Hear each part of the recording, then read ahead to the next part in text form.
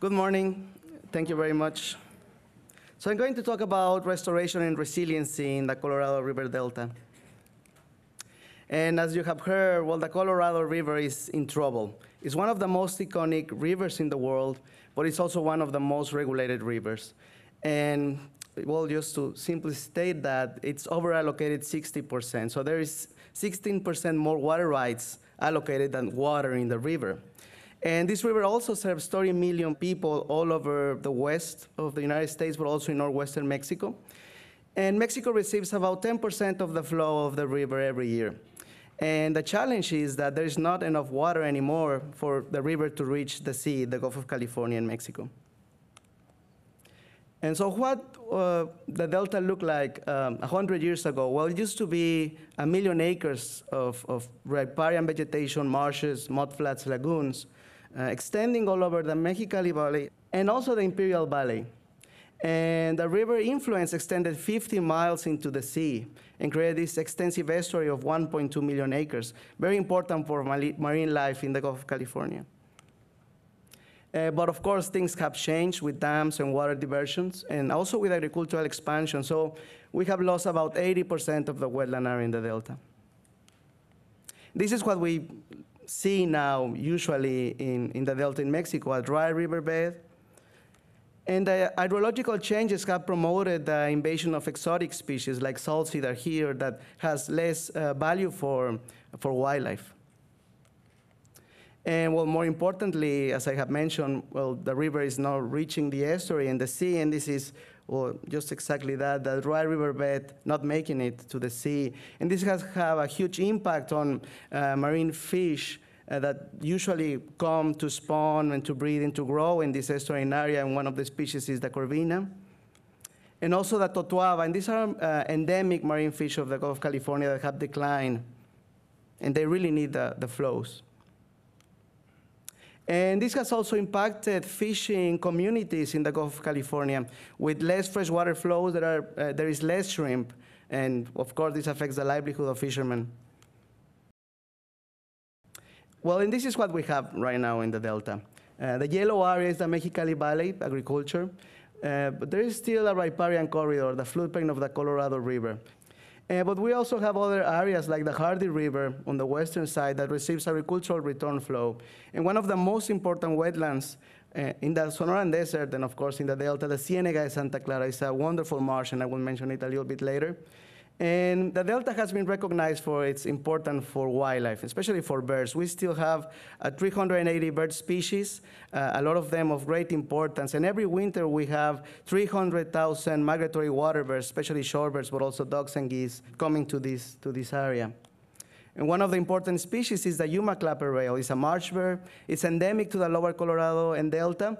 It's protected in the United States and also in Mexico by federal laws. And 75% of the total population of Yuma clapperers in the world are in the Ciénega de Santa Clara in the Delta.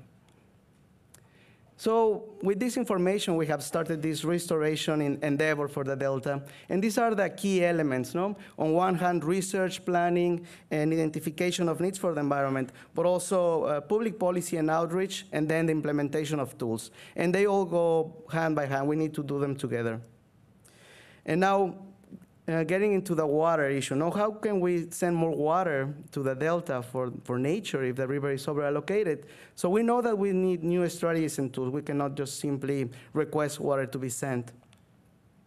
So what we have been doing is to find voluntary market-based strategies. What this means is basically acquisition of water rights from willing sellers in the Mexicali Valley.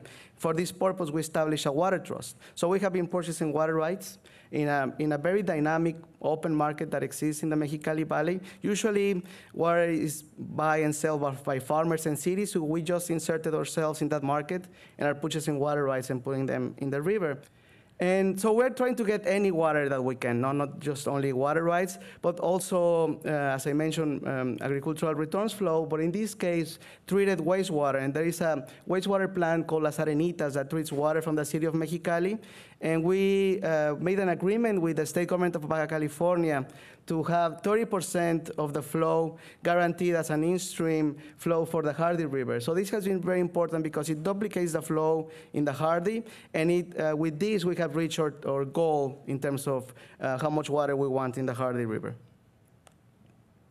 And in addition to that, we were able to convince the state government to construct these artificial wetlands. So this is a before and after picture. You can see here, this is the plant, and it was just bare land that was degraded. This used to be wetlands 100 years ago, but it was dry then. And so in this partnership, we were able to construct this 250-acre wetland to improve water quality before it gets into the river, but also as habitat. And it has been working very, very nicely. We have already 150 bird species, 15,000 birds going to the site regularly. And I want to talk a little bit more about the Ciénega de Santa Clara. It's on the eastern side of the delta, and it's about 40,000 acres of marshland on the northern part, but also mudflats in the southern part. And it's very close to the mouth of the river. And so this is a wetland that is truly binational because, well, it's in Mexico, right here. About 90% of the water from the Ciénega comes from the United States through the main outlet drainage extension canal. The challenge here is that this same water has been targeted to be used by the Yuma salting plant, and so if it's used completely by the plant, then the wetland will disappear. So I will show some pictures just so you can see how the wetland evolved as water was reaching the area from the 70s to the 80s. And the red color is green cattle vegetation. So this is satellite images. And so you can see how it has been growing, and it's in great shape now. So one of the interesting things about the binational negotiation is that it has allowed to create new opportunities and partnerships between the United States and Mexico.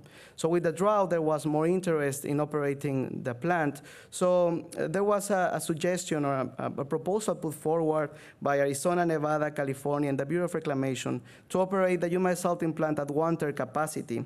So we responded that, well, it would be interesting to do this. And they wanted to do this really to see if the plant still works and to get to know what was the real cost of the water by operating the plant.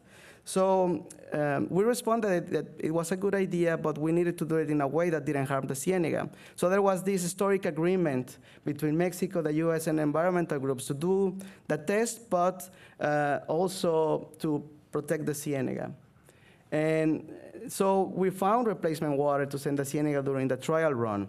And so it was the first time in which both countries dedicate water for the environment in the Delta from their own allocation. And it's the first time that environmental groups are part of the treaty.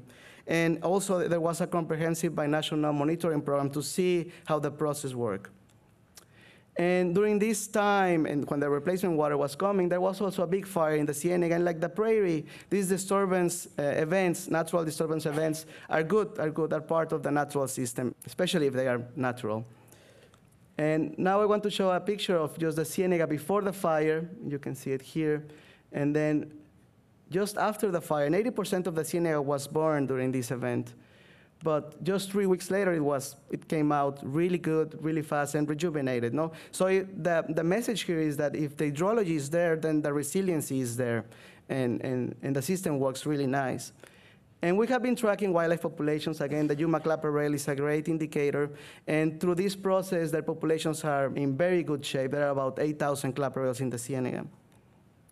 So these are our main lessons from the Delta. We know that we have a regulatory framework, public policies, and the support from different stakeholders for restoration. We know that binational cooperation is essential and is feasible. We know that water allocation is feasible through different mechanisms.